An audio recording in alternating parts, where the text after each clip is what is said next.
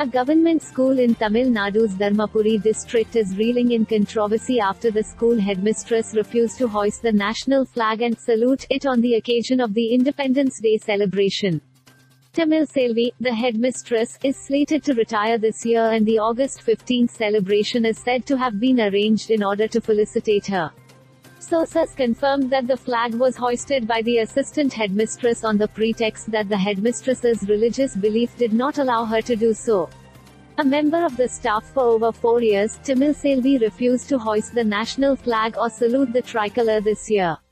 Tamil Selvi, in a recorded video, reasoned about her act of abstinence and attributed the same to her being a Yakba Christian.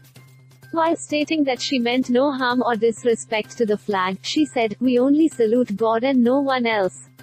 We respect the flag, but we will only salute God. So, we asked the assistant headmistress to hoist the flag." Subsequently, a formal complaint was handed over to Dharmapuri's Chief Education Officer (CEO) and brought to light the incident wherein the topmost officer of a government-run school denied hoisting the flag on the occasion of Independence Day.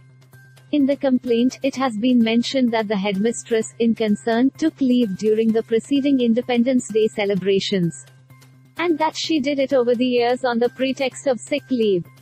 Tamil Selvi has been alleged of showcasing and practicing bias towards one religion, moreover in a government institution, and the same was mentioned in the complaint given to the district's CEO.